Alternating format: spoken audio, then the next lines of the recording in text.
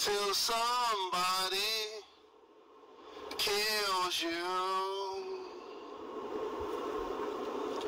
You're nobody till somebody kills you. Watch Casino. I'm the hip-hop version of Nicky Tarantino. Ask Nino. He know. Green with envy.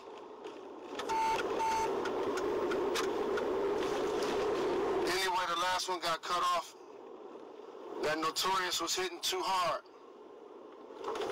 So, listening to that record actually is what made me want to go live. And like I said before, wishing you a blessed and glorious day. A couple of things. If you ever want to work in this industry, the thing you're going to learn real quick is people are too simple to even attack what you say. Because they're so vicious, they're going to attack you. Certain features about you, certain characteristics about you, certain personal things about you. And also in working in multimedia, it's like being an official if you're good. Which means when the ref blow the whistle, whichever team get the call is happy. Whoever the call goes against, the team is upset. Might even get a technical arguing the call. So you can dislike what I say or agree with me or disagree with me, it's fine. All good. But note to everybody out there, if you want to do this, people ain't going to just attack what you say. They attack you. And also, being where I'm from,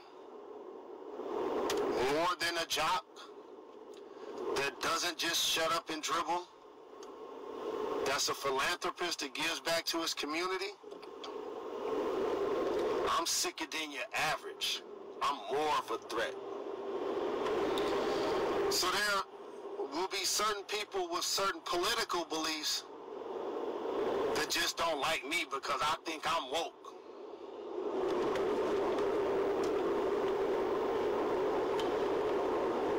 And that's why don't you own commercial real estate? Yes, you. Why don't you own commercial property? After all, yes. And that term has clearly been hijacked.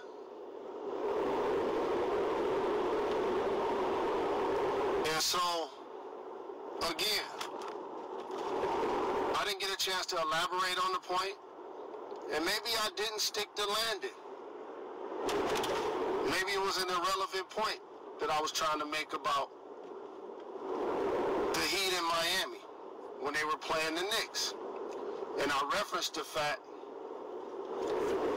that when you're in Miami, you got to be conscious of the sun because it creates dehydration and tiredness. If you've ever been in New York City, especially this time of year, or in Miami this time of year, it's a different lifestyle. When you're in Miami and you're not in the gym, you're laying by the pool. You're walking on the beach. You're not in your hotel room. You're outside enjoying the weather and enjoying the sun. It can dehydrate you. That's what I was referencing.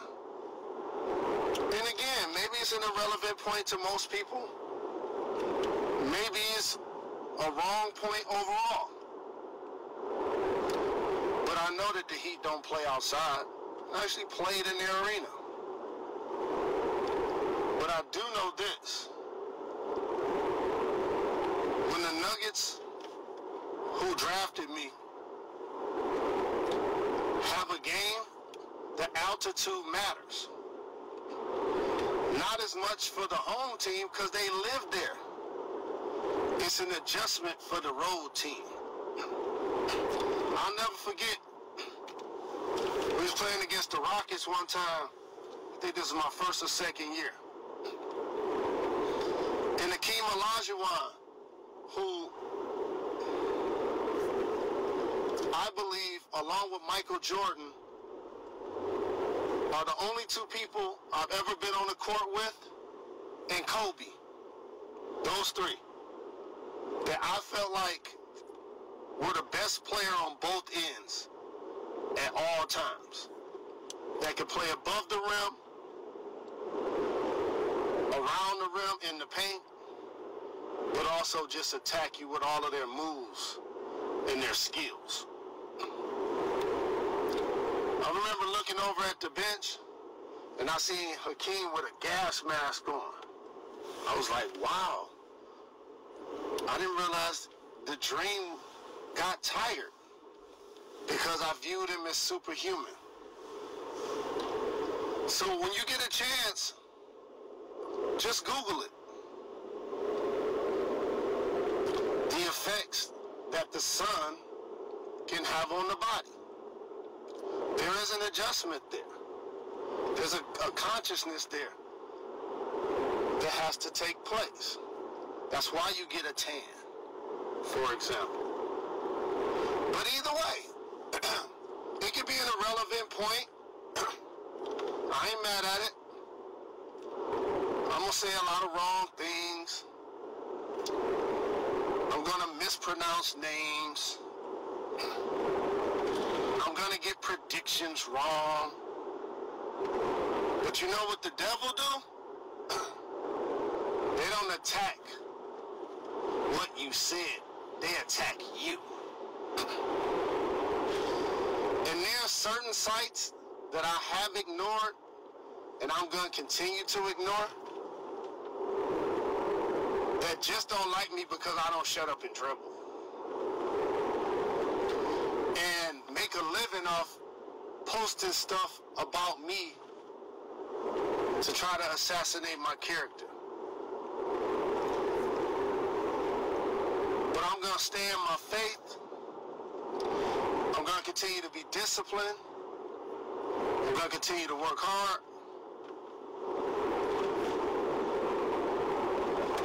But it's crazy sometimes when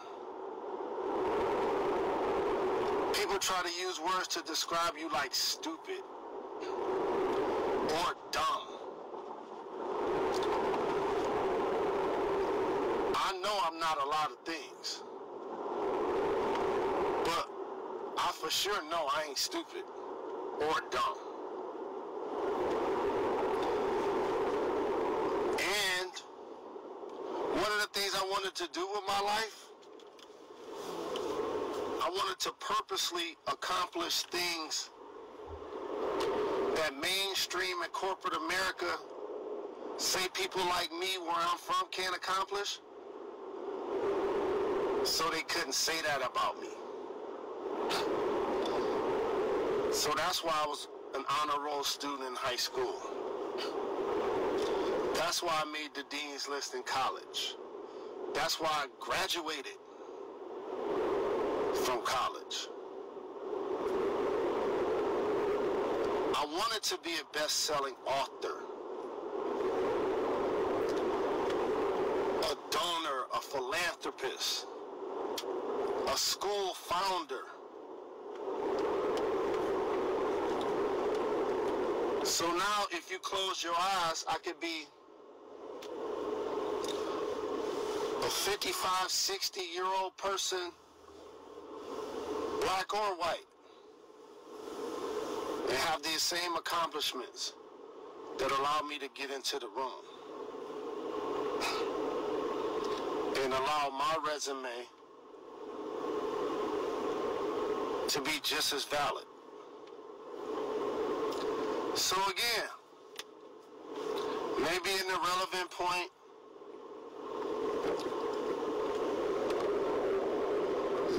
been taken out of context. Maybe I could have articulated it better. All good.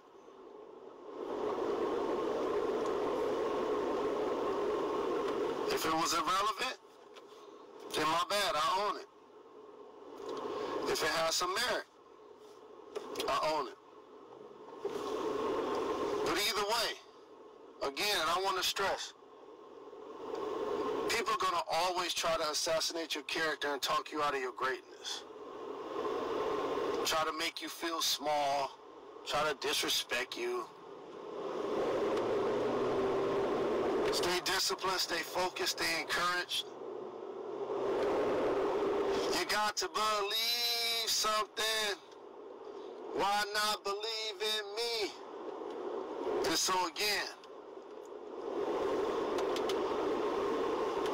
as I head to do ABC today, I jumped in the whip after getting a fresh cut.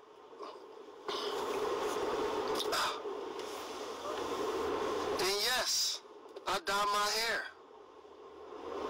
So, when I feel like it's like 50% gray, then I'll rock it. But since it's only like 15% gray, I ain't rocking it. I also got veneers. Is that okay?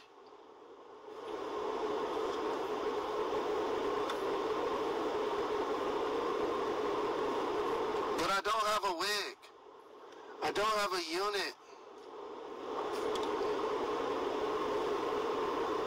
But newsflash, what if I did? So what? We're so quick to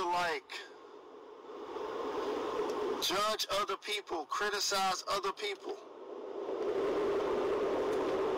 People gonna criticize you whatever you do.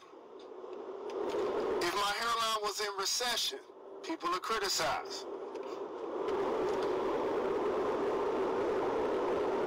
If I had a banana split at the top, people will criticize. If I had a bald spot, people will criticize.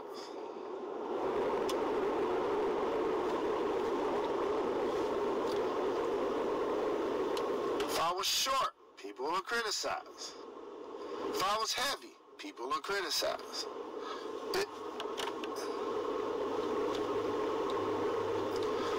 Live in your glory. Be the best version of yourself.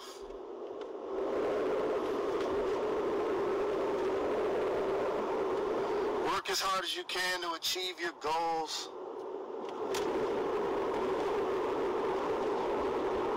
And also, be humble enough to know this. Sometimes your critics are right.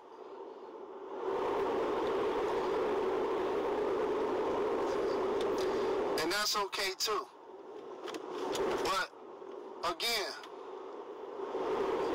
a lot of times, in particular as a public figure that's 10 toes down for my community,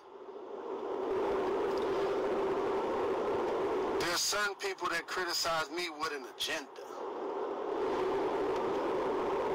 So I want you guys to pay attention to who that is and why that is. It's because I don't shut up and dribble. It's because I'm socially and politically conscious, aka woke.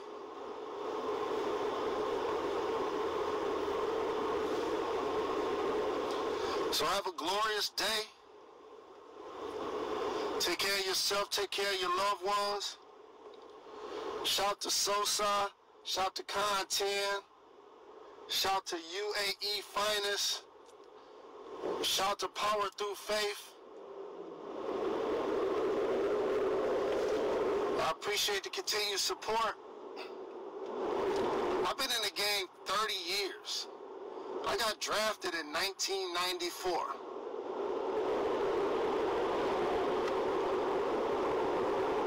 Ain't too many people gonna have more corporate knowledge than I do.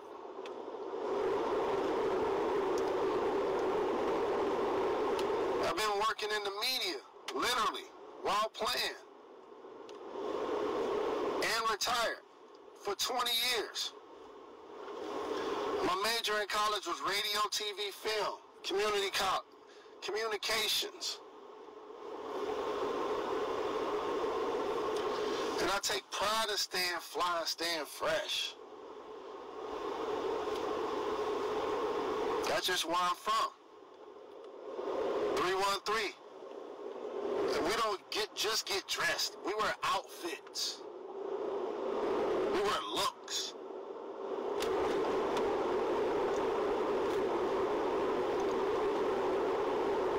It is what it is. So check me today, suited and booted. We got one game.